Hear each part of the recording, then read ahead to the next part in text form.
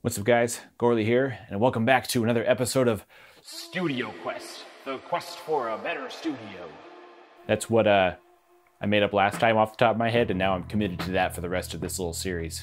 Basically, these videos are just about optimizing the studio setup and just kind of documenting it as I'm going through it and kind of talking about what I'm going through. Last time we talked about putting this Jasper's key stand up to get everything off the desk and over there, and it's helped a lot. But the next phase is creating more room in here, and the reason I don't have a lot of room in here is because of these guys right here. Something I kind of wanted to reprioritize as I rearrange the studio and optimize it is to make it so it's more comfortable for artists, vocalists, instrumentalists to come in here and work and collaborate and have like a comfortable place to sit and chill. But currently there's not really any spot for them to kind of just sit and hang out other than on this stool here, which that's not super rad or comfy for long periods of time. And so to make room for a more comfortable environment, I need to make some space, and this Roland TD-11 drum kit and Octapad are really taking up a huge amount of real estate. So I'm getting rid of them. So it's always been kind of a dream of mine since I was a kid to have some kind of drum set. I was never really in a situation to own an acoustic drum set because they're loud and it's hard to own one and not piss everybody around you off since you have a very specific space for that. So I was stoked when I was able to buy this setup, but now that I'm into music production, I'm using MIDI for almost everything and not really using, you know, the stock factory sounds built into the TD-11,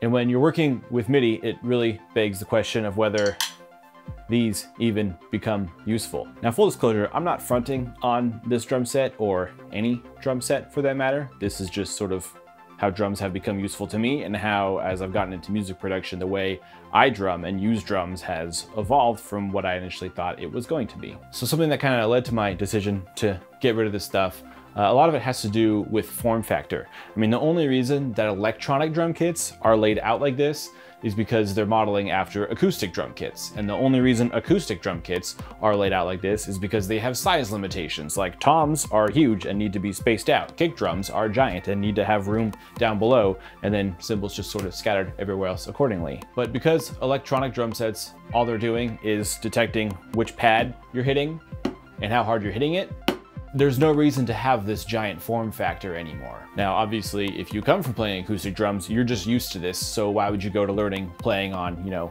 something smaller like an Octapad when you like this form factor?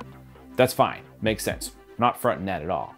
But for me, I don't really need all these pads to be spaced out like this when I can drum on something smaller like this, or even smaller like this.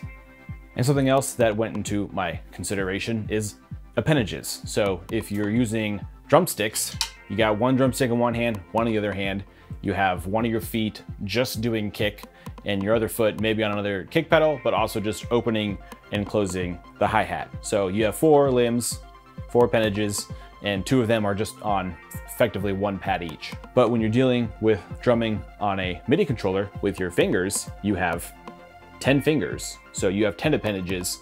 So you can actually technically do a lot more drumming with this. And there are some finger drummers out there that do some absolutely wild shit where they're drumming a whole drum pattern, triggering samples, playing a whole song with just their fingers. You can, to an extent, do that with a drum set, you know, with sampling, having sampling pads like a Roland SPD-SX around, which we'll talk about that in a second, spoiler alert. But there's a lot you can do with just a MIDI controller, and this form factor fits, I would say, into most studios a lot better than a big drum set, which is modeled after an acoustic kit. And also, I've been getting a lot more into live performance streaming, and it's just a lot easier to kind of have everything at my fingertips here all in one spot than it is to have to like wrestle getting on and off of a stool to get access to my kick and hi-hat pedals and picking up drumsticks, putting them down. It's just a lot easier in the flow, just moving from one bar to the next and one pattern to the next if I can just really quickly just drum patterns in on, you know, MIDI controllers.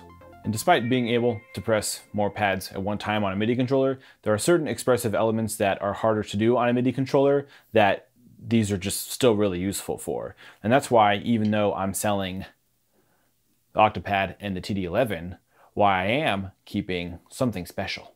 For years now, I have had a Roland SPD-SX sitting in my closet, just waiting for it to be called up to the big leagues, and it finally has.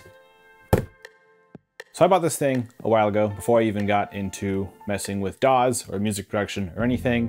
And I'm usually pretty good about selling anything I haven't used in the last 18 months. This hasn't been used in years, but I didn't want to get rid of it because I knew that there was a future potential use for it and I wasn't sure when it was going to happen. And now it's happened. So what's nice about this little guy is I can take this form factor and turn it into this form factor. I mean, how is this little setup not just super slick? I mean, look at how much space we saved here. You can still use drumsticks, got a kick pedal. I mean, we have all the basics here that we need. I just don't see a reason for me anymore when I'm working with MIDI to have the huge drum set that takes up all the space when I can consolidate it with this thing. And when I don't want to use this, I can just take it off the mount, put it back in the closet, and it's totally out of the way. It's just so tiny, it's just so cute and small. And you name another drum set I can do this with. Not to mention, it's also a sampling pad, so I can load up my own samples and have my own sample kits from my own sample library and take this with me anywhere. So if I want to go somewhere and drum live, I can do that and I can carry it and have my own sounds, and that's just awesome. So adios to big, janky setups that don't need to be as big as they are, and hello to this sleek, sexy little guy. And there is one point I wanted to emphasize about, electric drums versus using just a MIDI controller with your fingers, and that's some of the expressiveness that you can get out of it. So there's pros and cons that way each direction for each of these. And this is controlling MIDI directly through a drum rack in Ableton Live, and it applies to that scenario. So let's say you kind of wanted your drumstick to bounce on the snare after you hit it. It's really easy to do on a drum pad.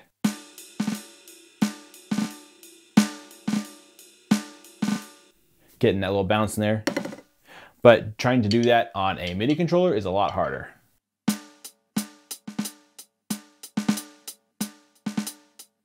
So velocity control is way easier on an E-drum. It's just easier to do expressive stuff like that with actual drumsticks.